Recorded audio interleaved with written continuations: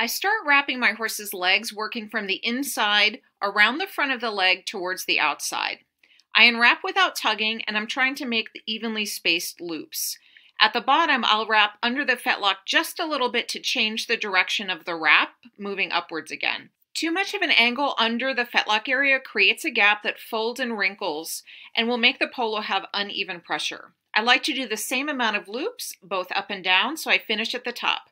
You can always trim polos for the perfect fit.